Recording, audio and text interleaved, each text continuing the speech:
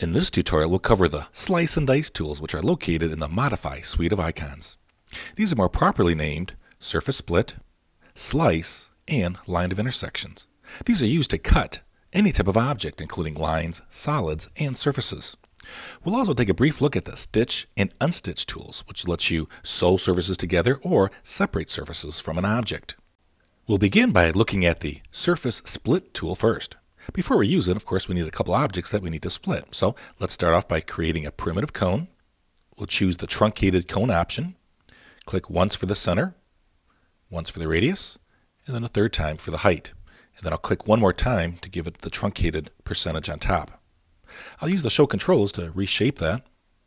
And I'll click on the closure icon to make it none, to make it a surface object. Let's do one more thing. Let's take that surface and rotate it so that the curved portion is towards the front of our scene. The second object that I'm going to create will be a solid object. Choose the rectangle drawing tool, 3D extrude icon, and then I'll just simply create a 2D rectangle that I can pull up into a 3D solid object. Now let's split the object using the surface split tool. Look in the tool options palette and leave it at the default of a one-way split. It's important which object you pick first. That's the object that will be split. Let's pick the box first, and then we'll click the surface second, and the box is split by that surface. Undo, and let's try it again, clicking in the opposite order. Click on the surface first, and then the box second. And now the surface is split by the box. Undo, and let's change the options. Let's make it a two-way split. Then you can select the objects in any order because it will split both objects from each other.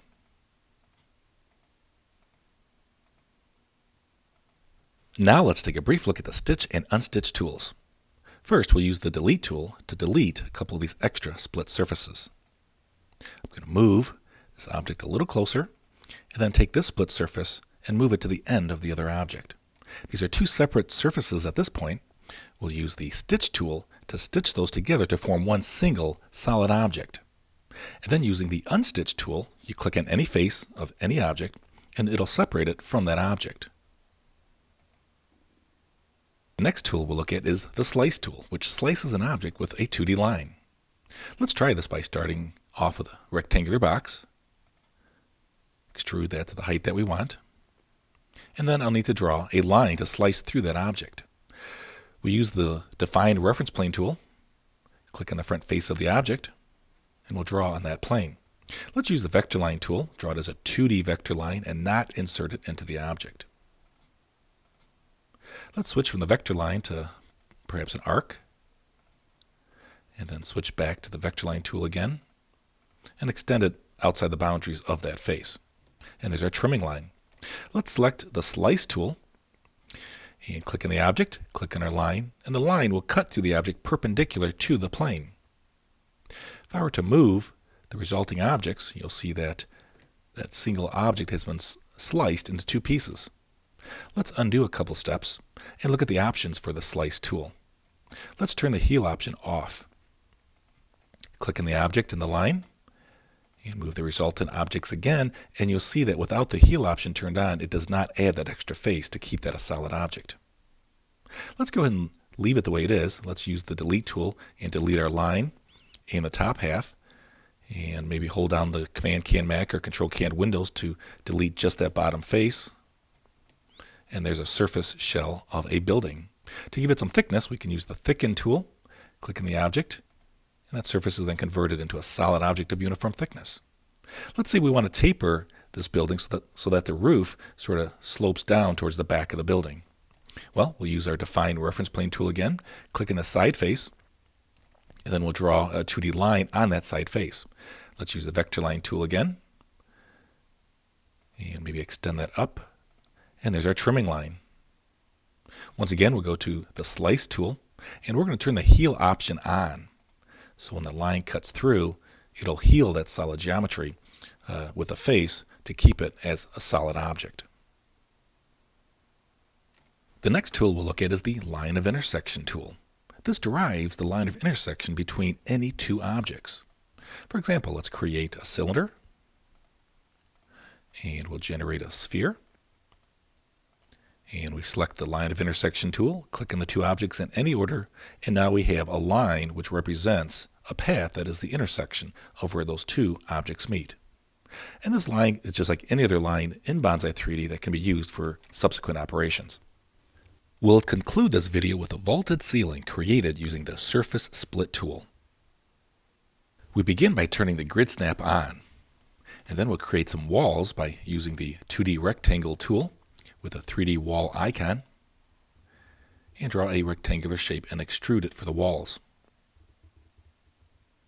Now for the vaulted ceiling, what we'll do is create half of it by using the spline drawing tool, 3D extrude icon without the insert option turned on. Right click in the side face and choose Keep Surface Plane Active. We click at the endpoint, press and release the space bar in the middle to create a temporary guide, and click again along that guide.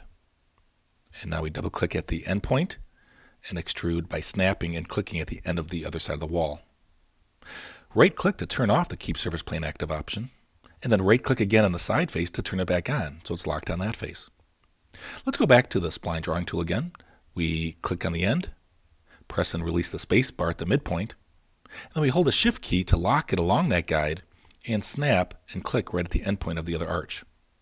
And now we double click at the end of the wall and click again by snapping to the endpoint on the opposite end of the wall to create the second arch.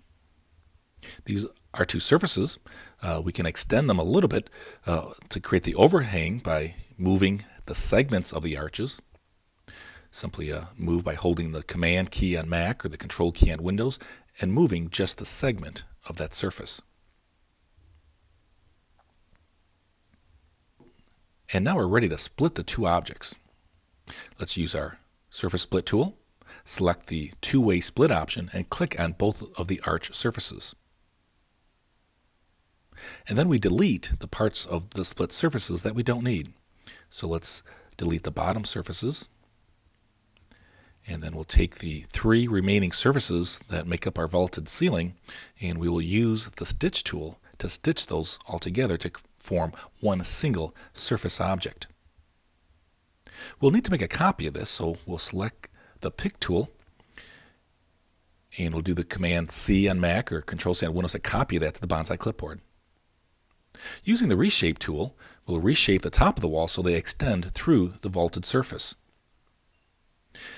And then using the Surface Split tool again, between the solid walls and our surface object, we end up with the resulting split surfaces. And if I move those away from each other, we can see we have many additional surfaces that we don't need. So let's use the Delete tool, and we will delete whatever surfaces we don't need. We'll keep the bottom two. I'll move this surface on top of the walls again, and then using the Stitch tool, we'll stitch those pieces back together to make it a solid wall. And optional steps to get rid of those segments would be to use the Unmesh tool, click on the object to get rid of those additional edges. Now we paste our surface back in, and in order to give it some thickness, we can use the Thicken tool. Click on your surface object, and we can create a solid object of uniform thickness. And there's our vaulted ceiling derived to match perfectly with our walls. And this concludes the bonzai3d Slice and Dice tutorial.